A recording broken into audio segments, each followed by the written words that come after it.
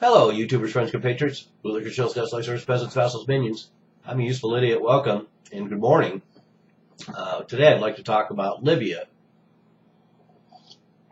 And we now have a claimed presence of ISIS in Libya. And the reason why this is interesting is because, of course, there is not necessarily any huge transfer of presence of ISIS from Iraq and Syria into Libya.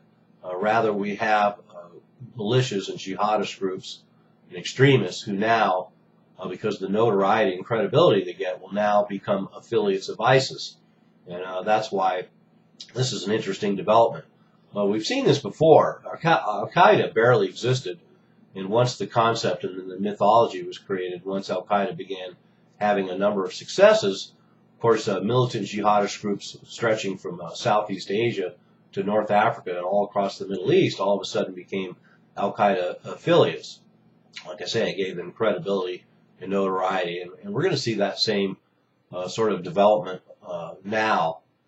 And we've seen a lot of different militant groups in both Syria and Iraq, of course, change their allegiances and become associated with ISIS and claim allegiance to ISIS. And we have elements across the Middle East, including Pakistan now, having some sort of claims of allegiance to ISIS. But in Libya, it's become interesting because we have some of these ISIS elements who are now having successes. This Libya Dawn, as a matter of fact, is part of this new wave of Islamists who are affiliating with ISIS and leaving the old Al-Qaeda brand behind. So that's interesting in itself, that we have all these groups trading in their previous allegiances to Al-Qaeda because Al-Qaeda is old news, and now they're associating with ISIS. But Libya Dawn, back in August of 2014, took control of the U.S. Embassy compound in Benghazi. So ironic development there.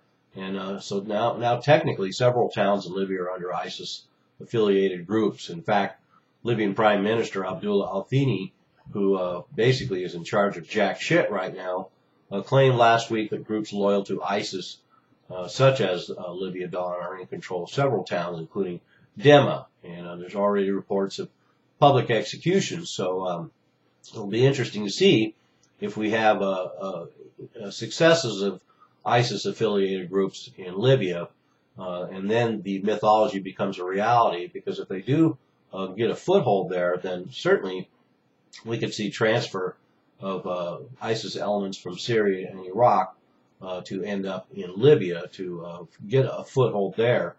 And we have a number of these militant groups who are claiming associations with ISIS, always with pretty interesting names. Ansar al-Sharia, Liqba bin Nafi Brigade, Uqba, the Islamic Caliphate in the Islamic Maghreb, Al-Umma Brigade, and Al-Batar. So there's several now militant groups who are just part of the jihadist Al-Qaeda axis previously, who are now associates and pledging allegiance to ISIS. And so I can't imagine at any point in the future Western powers, including NATO and the U.S., would get re-involved in Libya, but we definitely have an interesting dynamic there. A country that's completely descended into chaos since the NATO operation, and now finds itself in utter chaos with its government basically being in charge of nothing, while the country itself is divided up between anti-jihadi former government forces under General Haftar, and then all these various 1,000 or 1,500 Islamic militias that are roaming the country, and of course another country that's completely awash in guns. So it's natural for ISIS to get their sights on Libya. So there we have it. We have so far a claimed presence of ISIS in Libya, and it will be interesting to see if they make a concerted effort to increase their presence there. I'm a useful idiot. Don't you be one too.